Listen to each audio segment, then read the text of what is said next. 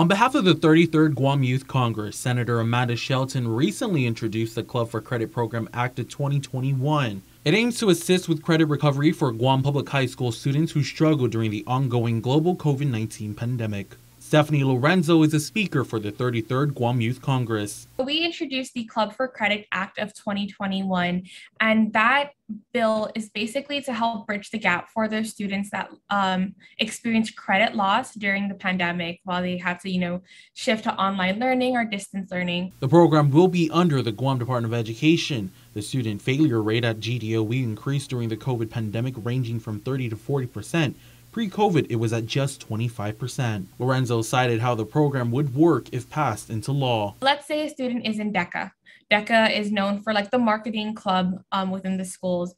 And so if a student is in DECA and they are an active member of the club, meaning, they attend the meetings, they participate in the services, they help with the outreach.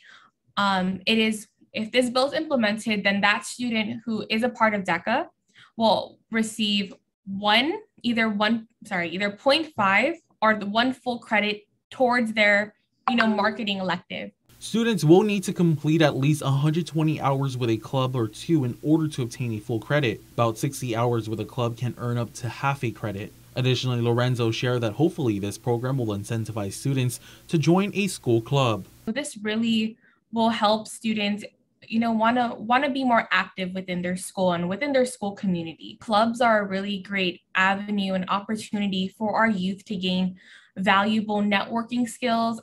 They can develop character, leadership skills, that they learn how to compromise. Lorenzo noted a student can only earn a maximum of one full credit from the program. If passed, the program will go into effect school year 2024 to 2025.